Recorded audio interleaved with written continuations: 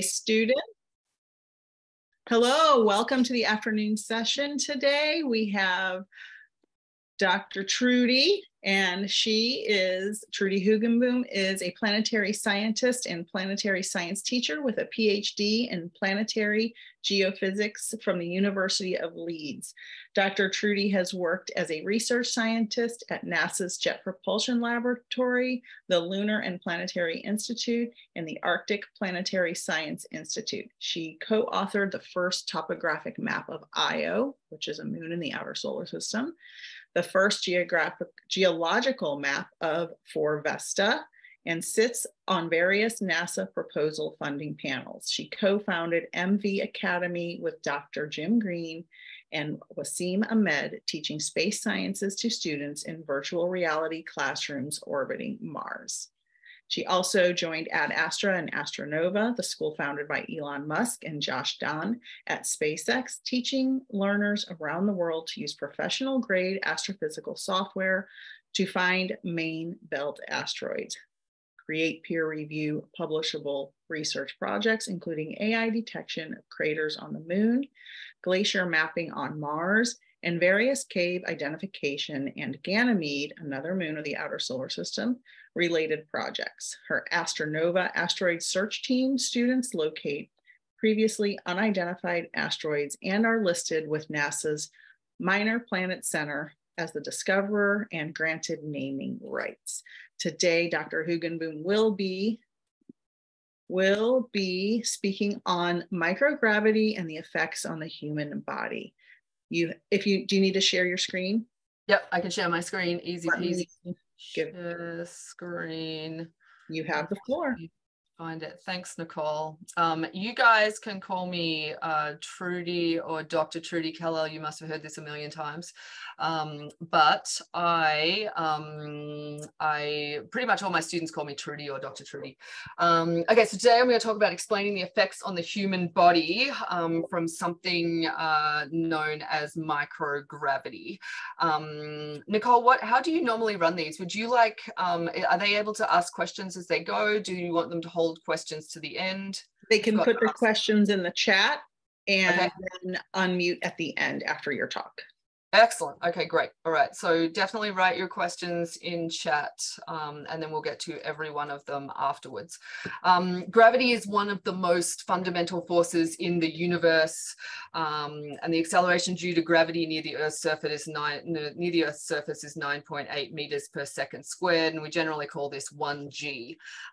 When you're in high school, and this happened to me, it took me a really long time. When you're in high school, taking high school physics, you get taught that the gravity on the Earth is 9.8 meters per second, and the gravity on Mars is roughly a third of Earth's. But actually, the gravity across any planet, including Earth, Mars, wherever, varies depending on where you are, and it varies depending on the rocks that you are standing on.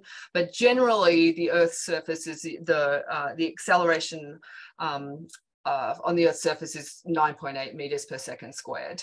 And so this is one of these classic high school formulas that you will cover in physics, and that is F equals G m1 m2 on r squared, which allows you to calculate the gravitational force on different objects. And obviously that works in planetary science. So microgravity comes about when any object is in free fall. And microgravity is just like the word on the screen says, micro meaning little, and gravity is so very small amounts of gravity. And so that is like if you have an object in free fall, that object will fall faster and faster, accelerating with exactly the acceleration due to gravity. 1G is what we say on Earth, 9.8 meters per second squared. So as soon as you drop something, it is in a state of free fall. So if I drop this pen and it falls, it's in a state of free fall. And so life on Earth is developed in this 1G environment. Everything around you, your cat, your dog, trees, plants, cows, anything on the Earth has developed in 1G gravity. Our bodies are the shape that they are because we have grown up in, 1G or 9.8 meters per second squared acceleration on us at all times. And so everything that you know, the apple that you eat, any food that you're eating, plants, animals, trees, everything on the earth has evolved over billions of years to be what they are today, but they've all been in one gravitational environment. They're all in 9.8 meters per second squared. And so the reliance on the human body on gravity is clearly seen when gravity is removed. And so you must have seen, you've likely seen on the International Space Station, or when you ever see science fiction movies and you have people floating around in space, this has tremendous implications for our genetics and for our body in general. And so there's a lot of research and science that is done based entirely on how gravity affects our bodies.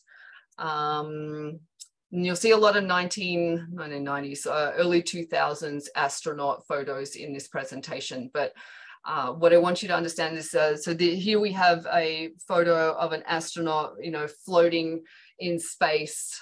Once in orbit, spacecraft and space stations are essentially microgravity environments. And these space stations, like the International Space Station and the space stations that Blue Origin is building, Orbital Reef, and other private space companies around the world will be in the same situation. Those objects are essentially falling around the Earth. And while they're doing that and they're orbiting around the Earth, these astronauts are experiencing weightlessness. And so when we look at them, it looks like a person that's just free floating in air. But this particular astronaut, and every astronaut, dog, cat, animal, plant that is in microgravity or orbiting around the Earth or Mars, etc., experiences the effects of this microgravity on their bodies. NASA uses a variety of facilities to create microgravity conditions. If you are ever at Johnson Space Center and you know you're going to be there a couple of weeks in advance, there's a special kind of VIP tour that anybody, you don't need to be a scientist, anybody can join. And they will take you to the diving facilities. And so one of the main facilities that NASA uses to create microgravity is in diving tanks. And also probably the most famous one that you may have already heard of is called the Vomit Comet. And the Vomit Comet is a C9 low gravity flight research aircraft that takes off just like a regular aircraft, just like if you were flying from Seattle to Los Angeles, takes off as a regular aircraft, goes up into a parabolic arc. And so it goes up, up, up, up, up. And then then it turns around and goes down, down, down, down. So at the very top of that path, these human bodies that are floating around in this aircraft are in microgravity for 20 to 25 seconds. And so they float around, and you'll see lots of photos. If you type in microgravity, people or humans into Google, you'll see lots of photos of people doing that. I think I'm pretty sure that people are paid to go on the Vomit Comet. It's literally an aeroplane, like a regular, aeroplane. There's nothing super fancy. It doesn't look like Virgin Galactic's tourism plane. It looks like a regular, aeroplane that's had all the seats, most of the seats removed. And people, go up to experience microgravity. It's called the Vomit Comet for a reason, and that is that microgravity, humans aren't used to it. So when we're suddenly floating in space, people tend to vomit. It's not called the Vomit Comet for, it's called the Vomit Comet for a reason. Before you fly on this spacecraft, they do offer you anti-nausea meds. Some people are completely fine the first time they go up. Some people, it takes a really long time. I'm definitely the kind of person that would vomit. So this is one of the ways that we do it. And so this is an example. Here's what the Vomit Comet looks like. Here's a bunch of people. You can see It's like a regular aeroplane that you would travel on to go to Disneyland or see your friends and family. And it's padded. And the reason why it's padded is because these are just regular humans. They're not astronauts that have gone through astronaut training. And so they tend to bump into things. And so it's all padded for their safety. And so 25 seconds, right? So if this Vomit Comet or this aeroplane can get, 20 to 25 seconds of microgravity, that's not a lot of time for the amount of, research that we need to do to be able to understand the effects of microgravity. So it's a really good start. 20 to 25 seconds of microgravity is better than nothing. But the other way that we do it is in these giant flotation tanks. If you get a chance, go to Johnson Space Center in Houston. This is an amazing thing to see. And they have astronauts training underneath the water. And the reason why they travel there underwater is not because they plan on swimming in oceans on Europa or Enceladus. It's because we want to simulate these microgravity environments. And so it's a really cool thing to see. So the astronauts are in their training. You can actually go see them do it on tourism tours. And they do have safety divers in there to make sure that, everybody is safe. Here's some examples of some safety divers. My friend Jim Green has actually done this, earlier in his career, was a safety diver helping these astronauts prepare for missions on the International Space Station. And so they get to feel what it's like in these sorts of gravity conditions. So humans in gravity, this is a super scary photo. I apologize. I did grab this off the web. It's not the greatest image of a human floating in space, but the main effects, there's a lot of different effects. We talked about how microgravity effects can make people nauseous and vomit, but one of the biggest issues that we have for transporting people from the Earth to Mars or actually living on Mars is that in the absence of gravity, the gravity that we have all evolved and grown up, used to, in the absence of this gravity, the muscles in the legs and our back around our spine tend to weaken and they atrophy. And the reason why they atrophy is they're no longer required to support the weight of the astronauts. So you and I, sitting here listening to this class, I'm sitting down on a chair and I'm not working out, right? I'm not working on a treadmill and I'm not running or anything, but my body is holding my body upright. So the muscles in my spine are holding my body upright. And so they're getting a little bit of a workout all day, every day, just doing the regular things that you do, like walking around and, going to school or playing with the playground or whatever you're doing. But in the absence of regular gravity, when you're in microgravity, so experience only a very small fraction of 9.8 meters per second squared, pulling you down onto the Earth at all times, we become bad things happen to our muscles and also to our bones. Because every day we're sitting here, even when you're asleep, your muscles are still working, your heart's still working, et cetera, et cetera. So when you're in microgravity, there's some real issues. And so on this figure here, and I think these are recorded, and I'll also give these slides to Nicole, there's a bunch of things. So touch and pressure sensors register no downward force. And so for instance, if your feet are not registering pressure, we have fluid distribution throughout our limbs. The way that our kidneys function is completely different in microgravity than it is in regular gravity. So not only do we create bone loss, but you also increase the chances for kidney stones. And if you've ever had a kidney stone, it's really not pleasant. And it's something that would be very, very difficult to take care of on a long flight from the Earth to Mars, whilst being on Mars or on the way back. If you get a kidney stone and you can't pass it by yourself, it does require medical intervention. There's a bunch of other issues that we're going to talk about that affect the body. in microgravity, and one of those is radiation, higher radiation doses increase our cancer risk, but we're going to talk all about those. And here is a zoomed in. It is a really creepy figure. If you can Google this, I grabbed this from the web, but weight-bearing bones and muscles deteriorate. So not so much the bones in your fingers, but your larger bones like your femur, your leg bones, your arm bones, and the muscles, that are supporting them all deteriorate.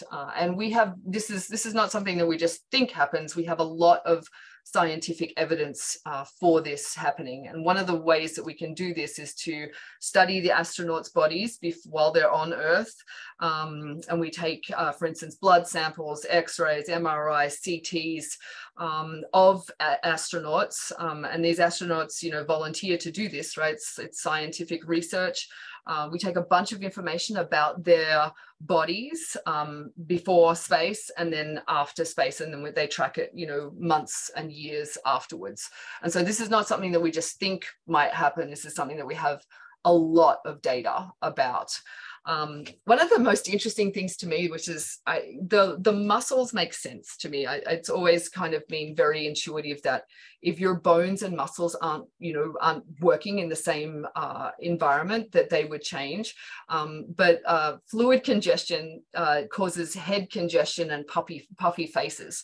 And so what's really interesting to me is this is a very old, this is probably 20 years old photo, but you can see astronaut photo here before flight and astronaut after, during flight, and you can see that this astronaut's face has become puffy, and I think that's one of the most interesting things that for me I was really amazed by, that just by putting a human being into the International Space Station for a couple of weeks would change the face shape of a human. So you can imagine how much your bodies would change, if we were humans that were living on Mars, that hopefully we are, in the very near future. And so when exposed to microgravity, humans experience side effects. And so this headward fluid shift or puffy face is the first kind of, effect that's, noticed in the absence of gravity, where you have the blood moves from, the lower body to the head, right? When normally when we're walking around the Earth, our blood is pulled downwards. But if we're in the effects of microgravity, it's not. And so our heads get puffy. But what's even more interesting to me is you may have a puffy face, but that also implicates if you have a bunch of fluid in your, head area, it does affect your taste, your sense of taste as well.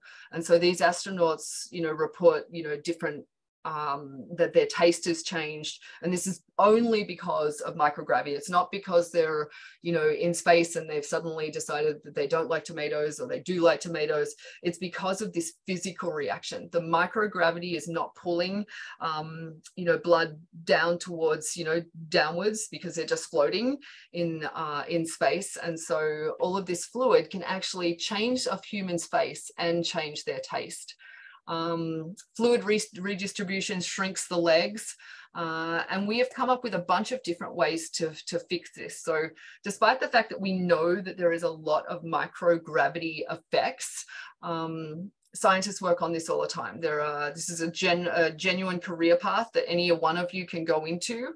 It's a career path that's experienced a lot of growth and funding in the last, especially 20 years. But because of this research and scientific research and astronauts, we now know that the best way to counteract the effects of gravity on that one particular thing, bone loss and muscle loss, is exercise. And so when you see these photos of these astronauts exercising in the space station, it's not just because they're healthy people that just love exercise. They're doing it to preserve their bodies and to keep their muscles strong and their bones strong. If our kidneys don't function correctly in microgravity, which we know they don't, then our kidneys are not able to process this calcium. And so this is figure A is what your bones look like under microscopes before travel, and figure B is what happens after space travel. And so you notice that there's a lot of little holes here in our spinal. And this is a picture of the spine, obviously, but works for any bone in our body, that if there's a lot of gaps. And so the problem is that if we are losing bone mass and we're losing calcium from our bones, it's traveling through our bloodstream and possibly causing kidney stones. But worse still, structurally, figure B is a bad idea. Okay, they are more open to bones being broken through very, average activities. And so the great thing about NASA and space travel and space research is that the stuff that we learn whilst we're trying to counteract the effects of gravity on Mars or around the moon or whatever we're doing is useful for back on Earth. And it works the reverse way too. Osteoporosis is a condition where human beings experience bone loss just through the aging process. And so there are medicines that have been developed over the last 50 something years that combat osteoporosis. And so that's another thing that we use to keep astronauts safe. Any one of you that will travel to Mars, hopefully in your lifetimes, this is the kind of things you'll be doing. You will be, until we invent a gravity machine, or a better or faster way to get to Mars, you as an astronaut will be exercising to maintain your bones and muscles, and you'll also be taking osteoporosis, medications to maintain your bone strength and your calcium strength. This microgravity just causes a rapid loss of bone density. And so this is what a normal bone looks like under microscopy, and this is bone with osteoporosis. And so the current, understanding is that gravity plays a role in the generation of the hormones that, that in our bodies are responsible for bone growth. And so there are ways around this. This is one of the things that we've made a lot of a lot of progress with in the last 50 years or especially 30 years of space exploration. But these are things that we need to do, because the last thing we want to do is put a bunch of astronauts up onto the moon and then have them return to the moon and have real issues going forward. And so this science of microgravity is actually really fascinating too. A lot of pharmaceutical drug manufacturers are able to use microgravity to test medications and drugs in a different environment. And so there's a lot of things like that. I would encourage you all to compete in the Genes in Space competition next year. It's another one of these great science competitions where you can choose kind of basically any topic you like and learn more about the effects of gravity in space. And you can do that just by Googling Genes in Space. And so we use this microgravity environment on the International Space Station to do scientific research. So it has a lot of effects on the brain too. These dudes look like bats, right? They look like bats hanging upside down. But the effect of space environment on the brain and nervous systems, really important area of study. We said before that some people, when they're on the Vomit Comet or experiencing microgravity, it's very common for astronauts arriving onto the International Space Station that they feel nausea. And the reason why they feel nausea is because their brain is not sure where they are in space and time. And if your brain doesn't know where you are, you tend to feel nauseous. It's the same effect that people experience if you're someone that gets car sick, like I am. If you're not paying attention to where you are in space and time, and you're feeling kind of, your brain doesn't know exactly where you are, then you do have that nauseous feeling. And so figuring out how space and lack of gravity works on our brains and affects our brains is really important. It also has a large effect on the biological clock and sleeping patterns of astronauts. You as high school students maybe sleep, what, 9 p.m. till 7 a.m. And so generally people have a, settle in as humans, we settle into our own sleep patterns, whatever our circadian rhythms are. I'm one of these people that likes to go to sleep really, really early. But whatever that is, when these astronauts, they may have this general sleeping pattern that they sleep for, from 9 p.m. till 6 a.m. or something like that. But in space, it's very, very different. And so when they're in the International Space Station, or if they're traveling in a spacecraft to Mars, their circadian rhythms are messed up. And if you've ever been super tired before, you will notice that as a super tired person, you won't make the same logical decisions. And so the tireder that you are, the worse, kind of cognitive decisions that you're making, which is not a good situation to be in if you are in a tin can, or if you're in floating around on a space station away from, other support. So understanding how microgravity affects the brain is a really important thing to know. Space travel, microgravity changes your sensory input. You're not standing on the ground, you're not feeling your feet walk along the ground, and this kind of messes with your brain. And so in general, our bodies and our brains sense smell, sound, taste.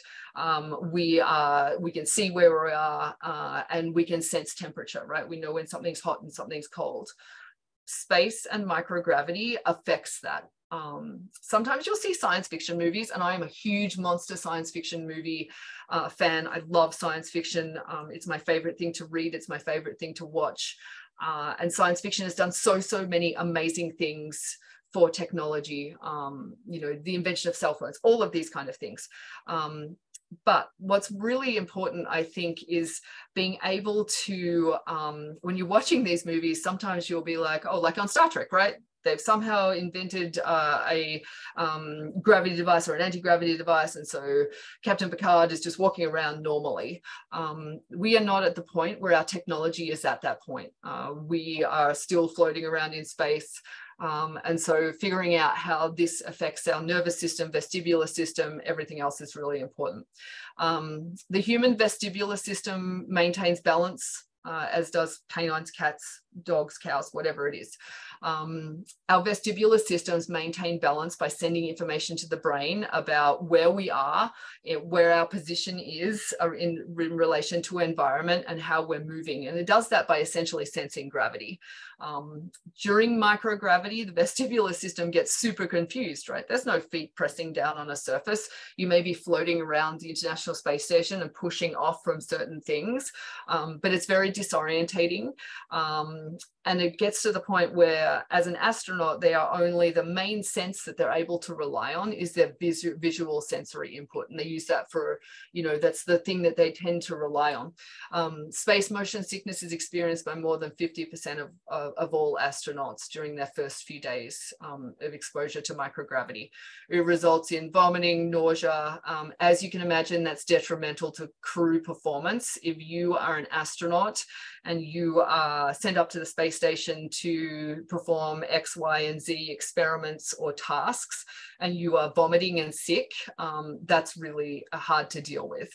And it's something that you've noticed if you've ever gone on a ship and that ship is going up and down on large waves. It's very similar, a very similar feeling and a very similar response to that your body feels. And so if you've ever been nauseous in a car or vomiting, you can imagine that that's not pleasant. It's super not pleasant in microgravity because, one, that vomit's just going everywhere.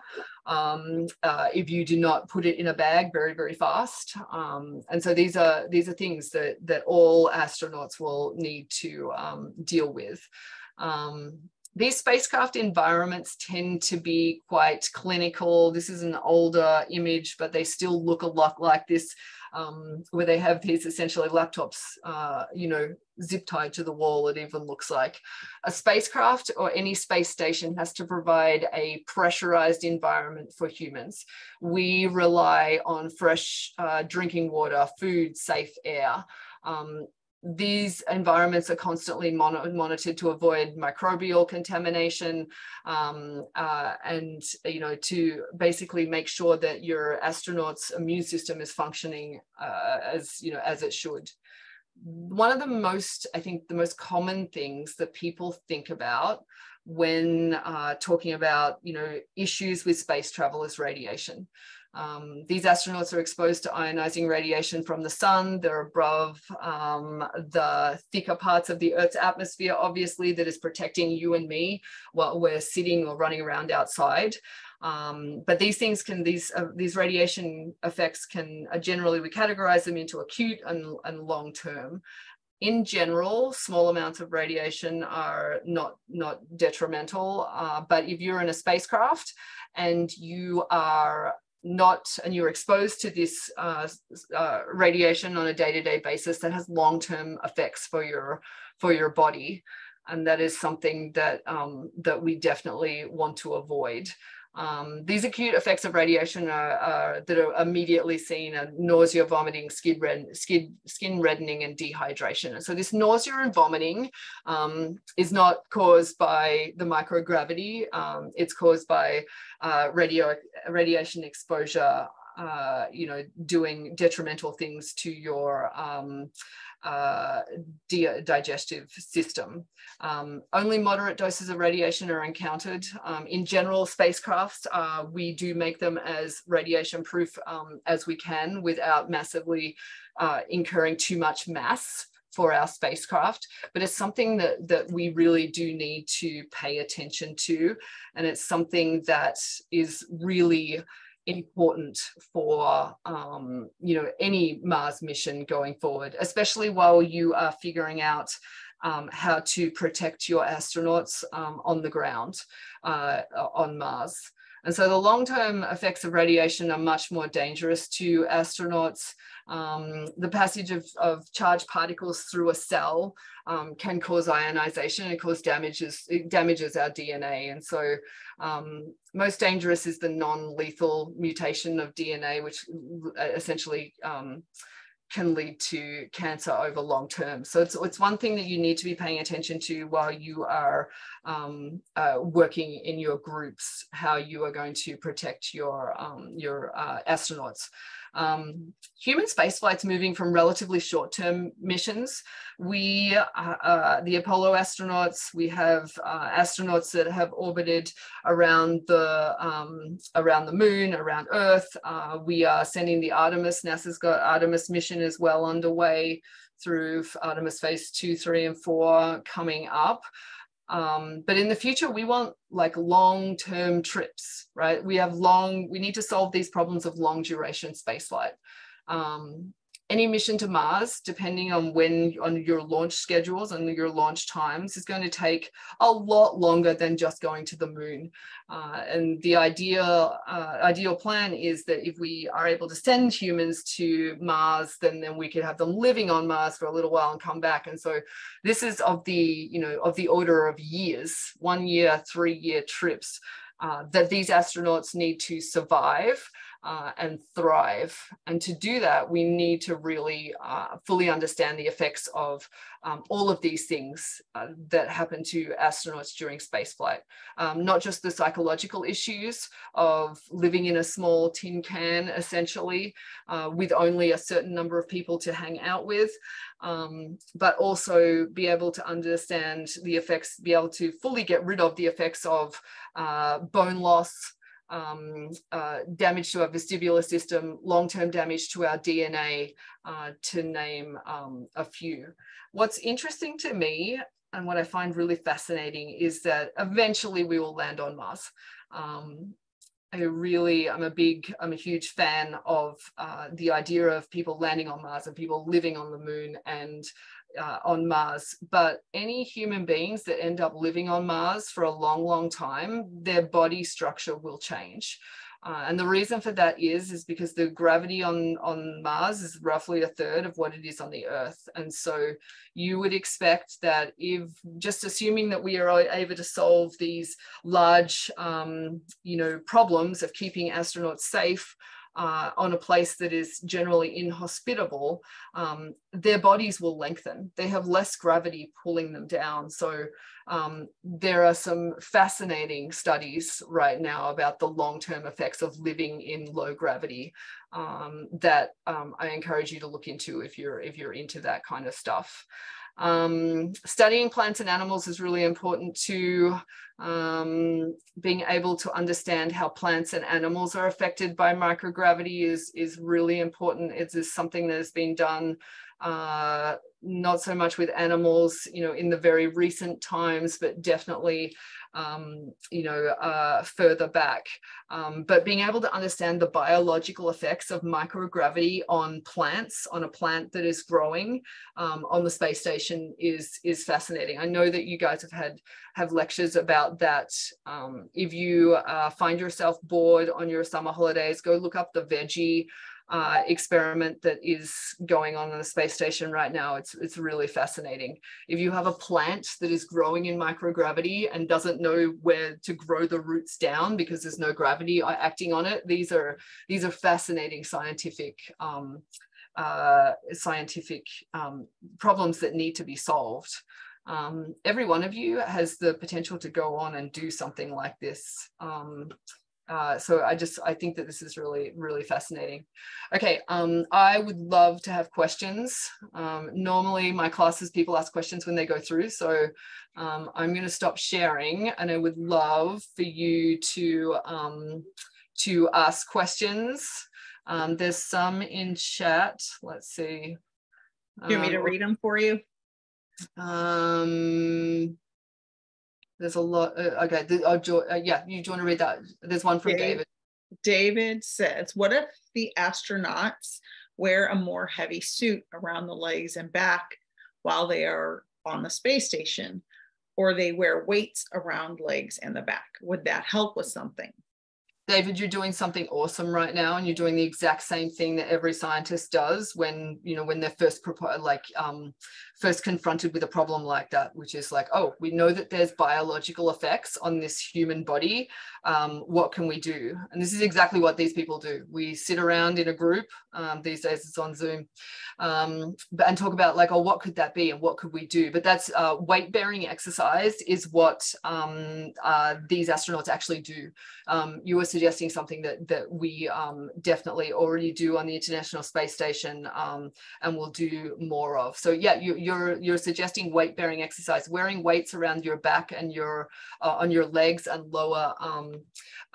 Yes, would help. Would it save, or does it solve the problem completely? No, but it's definitely the right way forward, right? So they have these astronauts, running on a treadmill, et cetera, et cetera. They're weighted down. But that's a really good point. This is exactly what you do. The same thing happened when the Pluto data came back from the New Horizons mission. The New Horizons science team got together as these images are coming back, and they're like, wait, how does that happen? How does that happen? And then we come up with ideas and go through the scientific process of, okay, that doesn't fit, that does fit. So yeah, what you're doing is really great. There is another one from James Mitchell. James would like to know, do space missions bring astronauts who are also medically knowledgeable? Oh, James, that's such a good question. Back in my day, this is, yes, I love you. Medically knowledgeable, yes. So it used to be like, if you look at the Apollo astronauts, they tended to be fighter pilots. With that sort of training, we then went through a phase where, if you're creating a space flight, right, and you're choosing your astronauts, and you only have 5 astronauts or 4 astronauts, whatever that number may be, to fit in your spacecraft, because you need to provide them with oxygen and food and waste. All of these kind of things need to be accounted for. You want to take as little people as possible. And so if you have a doctor who's also an engineer, that's your astronaut that you're choosing. You're not going to choose a doctor and an engineer. You're going to find someone that has both those skill sets. I think in the future it will go back to, when we have a lot more humans flying in space, and you got to remember that there's not a lot of people that are actually flying to space. There's more than ever, right? With the commercial space programs, Blue Origin and the rest of them, SpaceX, etc. Axiom just launching, astronauts into space and space tourists into space. This is becoming a lot more common, especially by the time you guys are, in your 40s or 50s. But at the moment, yeah, every mission has someone that's medically knowledgeable. Every astronaut generally goes through survival training.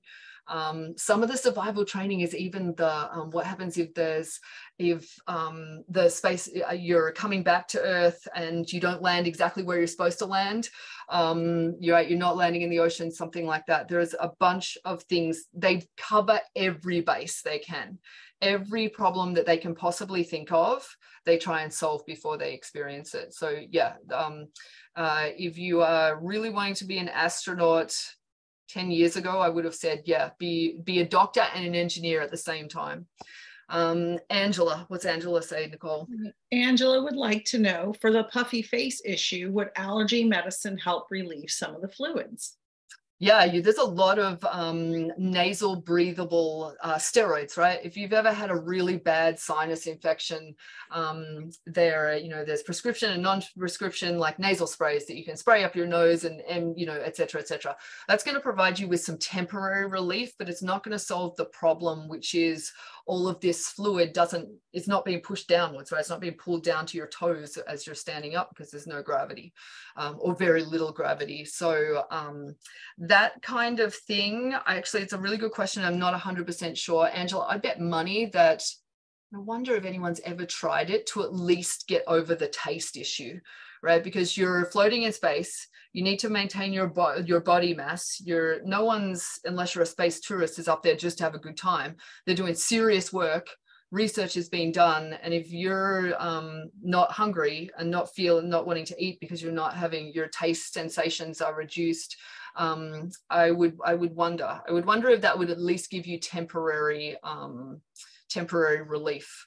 Angela, you're going to go to Google and ask your best friend Google that question, or ChatGPT. Also, you got to, as with anything, right? ChatGPT, Google, all of those. You need to, decide whether what you're reading makes sense or not. But as I am constantly telling my students, you have the knowledge of mankind on a device in front of you. I wish I had have had that when I was like 14, 15, 16, 21, et cetera, et cetera. But yeah, make the most of that. Occasionally, I have a lot of students, Nicole, that are always saying, oh, don't look at Wikipedia. Right, Wikipedia. Sometimes these Wikipedia pages are really good because not many people troll the Venus atmosphere Wikipedia page, right? It's just not what people are tend to do. So as long as you are looking at the information that you're seeing on the web and deciding whether that makes sense and following up on their references and looking at many data sources, then I think look it up. Angela, this would be a really cool science competition topic, right? Yeah, I tell my students the same thing about Wikipedia. Check the references at the bottom, see if they're legitimate references. Yeah, because you're right. People aren't trolling the Mars, sites.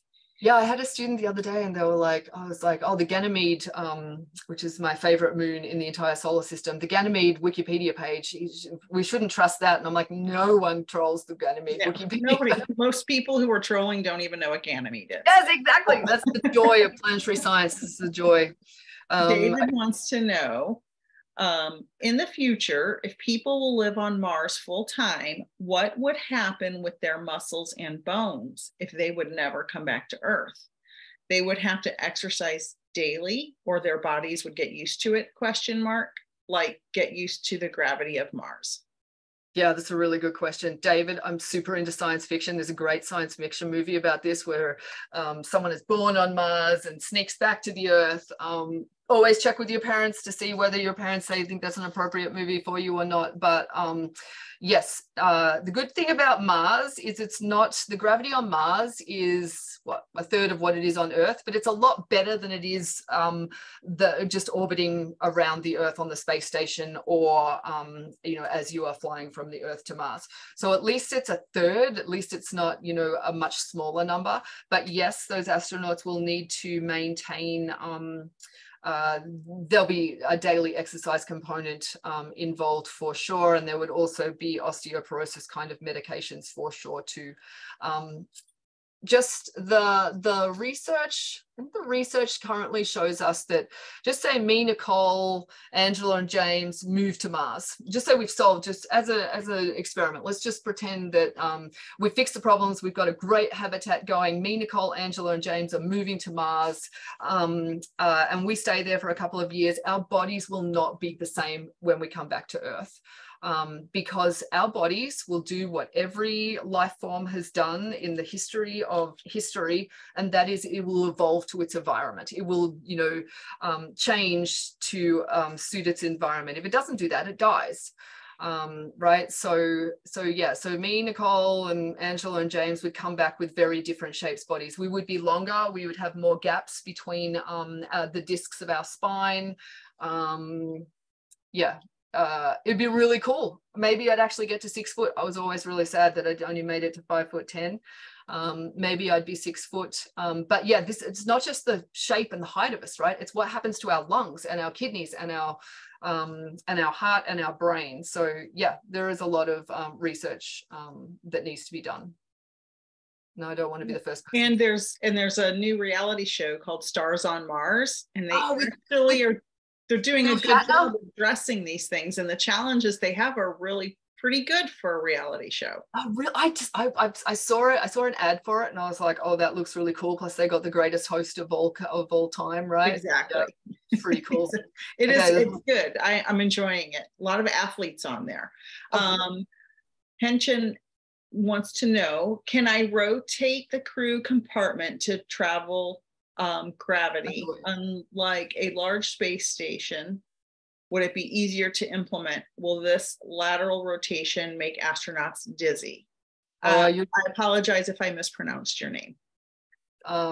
This is a really great question, and it goes back to so many, once again, awesome science fiction movies where you're able to simulate a kind of a normal gravity for us based on a rotational device.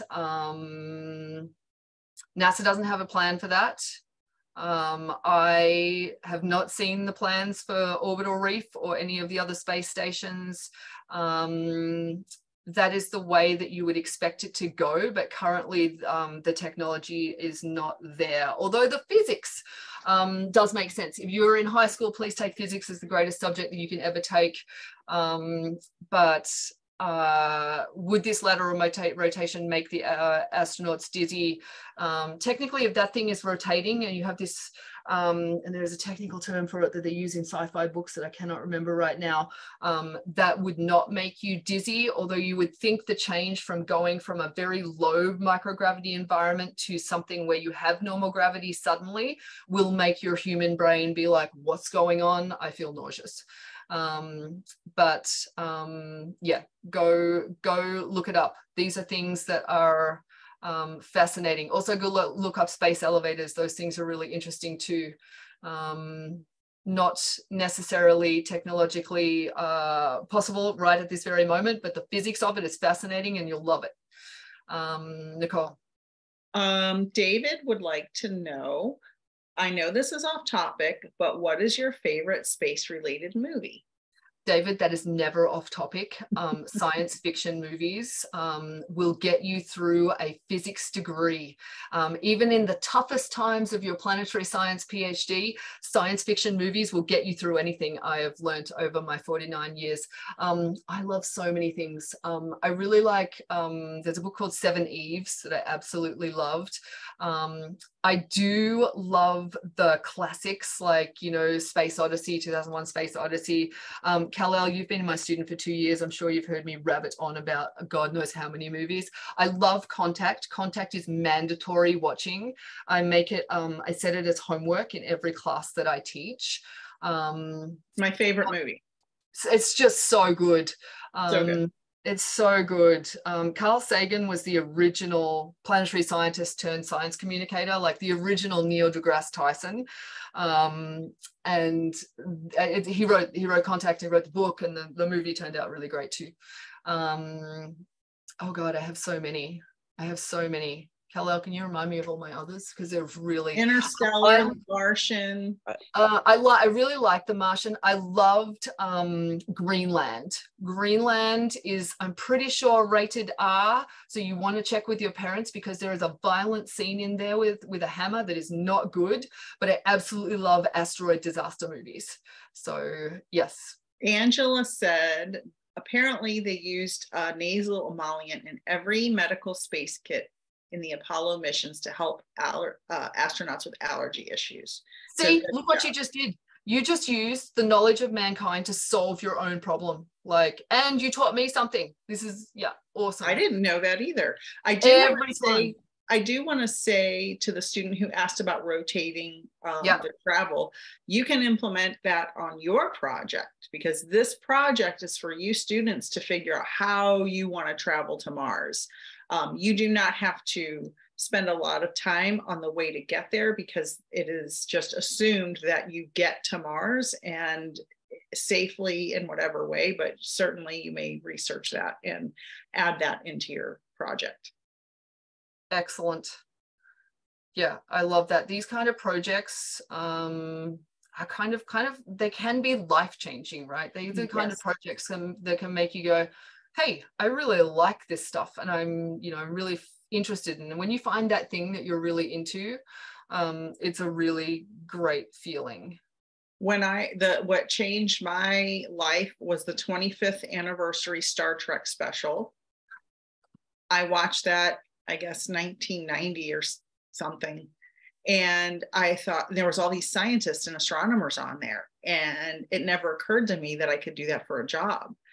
And that's when I was in undergrad, and I'm like, I registered for every astronomy class I could after that, and it just took me by storm. Took me by storm. I didn't know you could do it for a job. It just didn't. I didn't know that. I did not know that either. I grew up on a very small kind of sheep farm in Australia. You hear that phrase, see it to be it. Like, I didn't see it. It wasn't around me. Correct. Same. And it's these kind of things can be really life-changing. So I love that you're doing these projects. I think it's really, really cool. Pal, did you want to say something? You unmuted yourself. You were going to say my movie. No, I was always going to say that you liked Star Trek more than Star Wars. Oh, I like, everyone knows that. Although, Kal-El, I will have to tell you that my friend Jim Green got me onto The Mandalorian recently, and I don't like Star Wars, but I love The Mandalorian. So good. So it's something. Now you got to watch the Boba Fett show, because I can't tell you why, but watch it. It's also on Disney Plus. Excellent. Okay, for a moment, I almost thought you said Jim Green got you on The Mandalorian, like no, wouldn't that be cool? Oh my God! But then I realized no, he just now you're watching. I don't know if Jim Green has that sort of power, Kal-El.